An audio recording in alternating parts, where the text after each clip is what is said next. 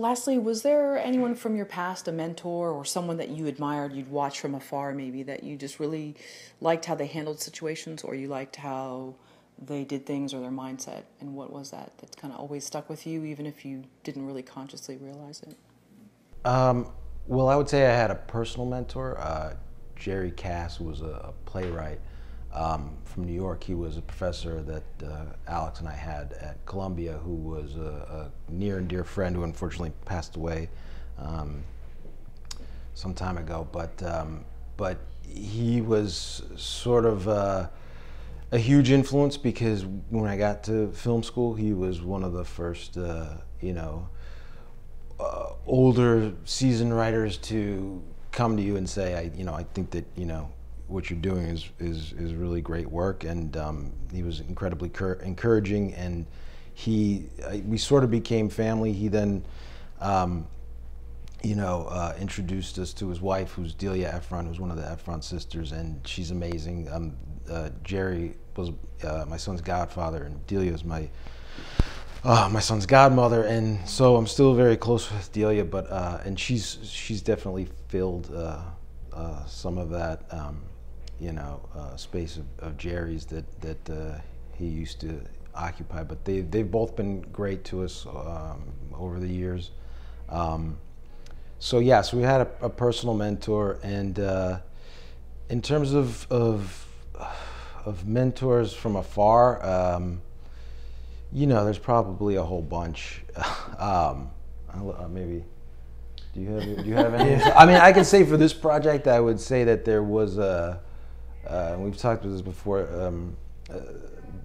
The way that Stanley Kubrick, he started out thinking he was going to adapt Red Alert, sort of a serious thriller look at nuclear war, and then the more he looked at it, the more absurd it was to him, and that ultimately became Dr. Strangelove. And I think that, sometimes looking at, in this case, at propaganda, at entertainment as propaganda, it's sort of the more we look, the more kind of absurd it became to us. So I think that, at least for this particular project, was probably a bit of an inspiration from afar. In terms of direct mentors, I mean, I mentioned Jim Signorelli, who was the director that sort of, kind of brought me to SNL.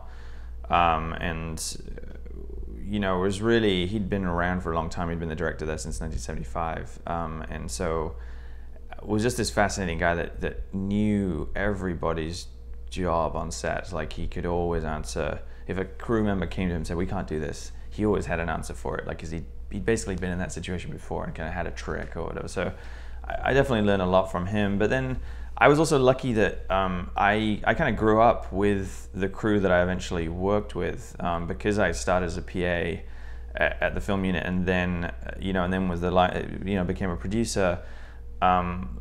All the individuals that would eventually sort of start, basically supporting me once I started directing, were all people that, when I was, young and silly and didn't understand what was going on, were there, sort of teaching me and showing me what was going on. So, I think them and seeing their interactions, not only with, with me obviously, but with other directors, I got to do that too. I would sort of, I'd be the one that come out, and we worked. I remember we had Jason Reitman come in, and Noah Baumbach, and obviously Jim, and different people, and getting to see who they responded to, and the aspects of, what they felt like worked with each person, and all that kind of, those dynamics. I